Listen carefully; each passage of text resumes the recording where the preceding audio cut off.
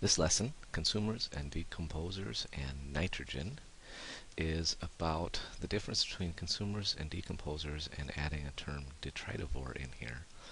And in particular, looking at then how this fits into the nitrogen cycle and the recycling of matter, linking back to what we saw in Chapter 1. So, remember in plants, we're making carbohydrates, glucose, etc., and proteins, and amino acids, and DNA and RNA, and the nitrogen is really important for these two things, or these three things, I guess I should say. And so the plant's role is to make this, and they're using the sunlight, remember, as a source of energy.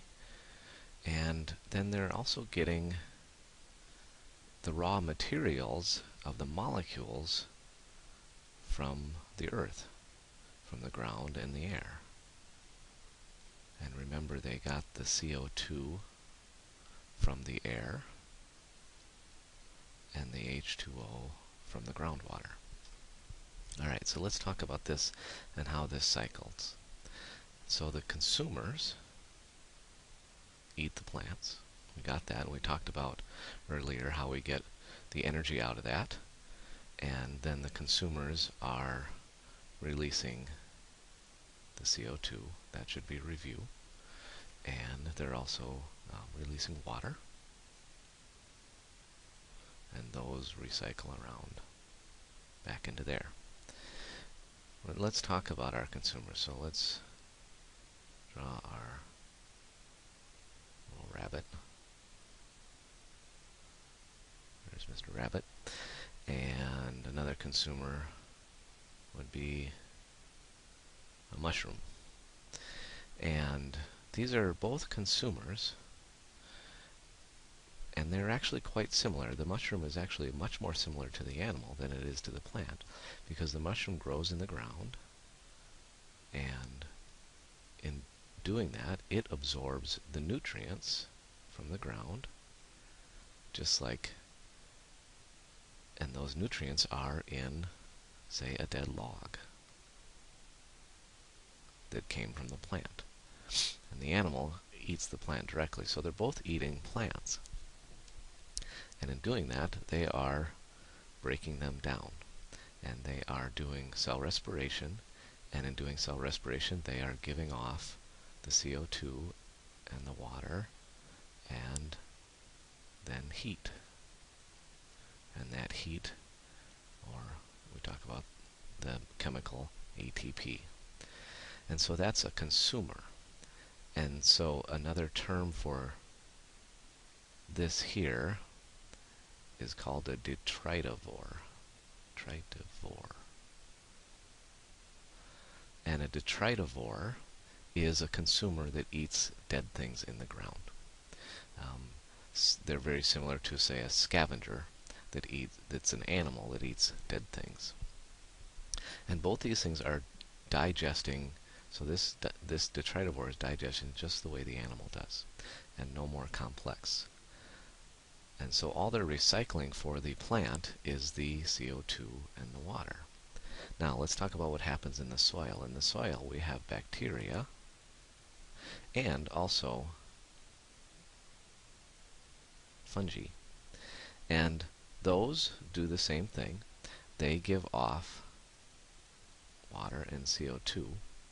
But and that's working as detritivores, but some of them also work as decomposers. And that's a little different. You can think of the decomposer like a super digester. And the decomposer then breaks these things down into individual atoms like nitrogen and potassium and phosphorus and calcium. And those then get recycled and taken back up by the plants. And the key one we're focusing on in this chapter is nitrogen, because nitrogen is essential in the DNA and the amino acids, and therefore then in the proteins.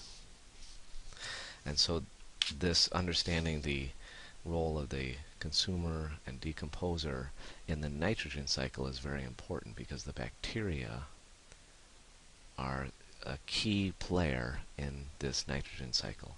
And the bacteria fix the nitrogen, and they convert it into forms that the plant can absorb.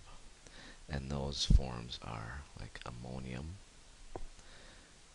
and then that gets converted by another bacteria into nitrites, and then that might get converted into nitrates, and then that gets absorbed by the plant.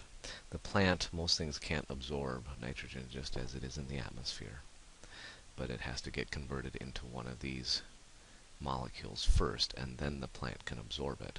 And the animal can't absorb it in these forms at all. And so therefore the animal, to get the nitrogen, it has to go through the plant. Otherwise the animal would not get any nitrogen. And the animal doesn't really get the nitrogen in straight form. They get it in the proteins and the amino acids in the DNA. So the plant does a key service for us here. It takes the nitrogen that has been fixed by the bacteria and puts it into another form, and then the animals eat that, and they get that nitrogen in those proteins, amino acids, DNA, and then that animal dies. And when that animal dies, so now we have our rabbit, not so happy. When that animal dies, then the bacteria and the fungi decompose it and release that nitrogen back into these forms and back up by the plant again. And the cycle continues. And so that matter is recycled, and that connects back to chapter 1 where we talked about matter always being recycled.